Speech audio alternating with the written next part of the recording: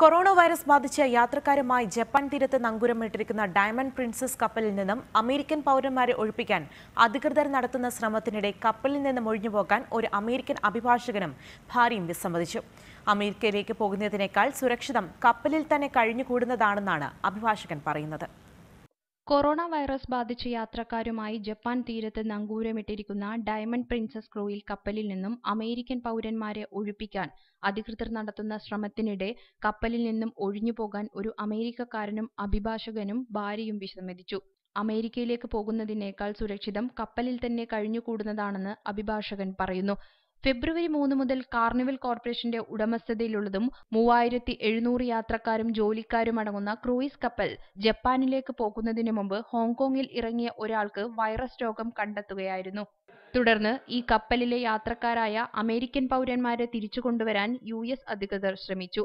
എന്നാൽ ഭാര്യ കാതറിനൊപ്പം കപ്പലിലുണ്ടായിരുന്ന മാത്യു സ്മിത്ത് എന്ന അഭിഭാഷകൻ കപ്പൽ വിടാൻ വിസമ്മതം പ്രകടിപ്പിച്ചു. ഞായറാഴ്ച നൂറുകണക്കിന് അമേരിക്കൻ പൗരന്മാർ യാത്രക്കാരെയാണ് കപ്പലിൽ നിന്ന് നീക്കം ചെയ്യാൻ തുടങ്ങിയത്. ജപ്പാനിലെ US എംബസി ഞായറാഴ്ച രാവിലെ അമേരിക്കൻ യാത്രക്കാരോടും ക്രൂ അംഗങ്ങൾക്കും ഒരു കത്തയച്ചിരുന്നു. യോഗ്യതയുള്ള യാത്രക്കാർ 2020 മാർച്ച് 4 വരെ അമേരിക്കയിലേക്ക് പറക്കാൻ ഒരു അവസരമാണിത്. പ്രതികരണം US എംബസിയിലേക്ക് അറിയിക്കണമെന്നും കത്തിൽ സൂചിപ്പിക്കുന്നുണ്ട്. കപ്പലിലെ ജീവിതത്തെക്കുറിച്ച് ദിവസേന അപ്ഡേറ്റ് പോസ്റ്റ് ചെയ്യുന്ന അഭിഭാഷകൻ അമേരിക്കൻ ആരോഗ്യ ഉദ്യോഗസ്ഥർ തന്നെ മുറിയിൽ സന്ദർശിച്ചതായി ട്വീറ്റ് ചെയ്തു. തങ്ങളുടെ ആവശ്യം അവരോട് പറഞ്ഞതായി സ്മിത്ത് ട്വിറ്ററിൽ വ്യക്തമാക്കിയിട്ടുണ്ട്. കപ്പലിൽ നിന്ന് തിരിച്ചുപോകാൻ ആഗ്രഹിക്കുന്ന യാത്രക്കാരെ സെന്റർ ഫോർ ഡിസീസസ് കൺട്രോൾ പരിശോധനയ്ക്ക് വിധേയരാക്കും.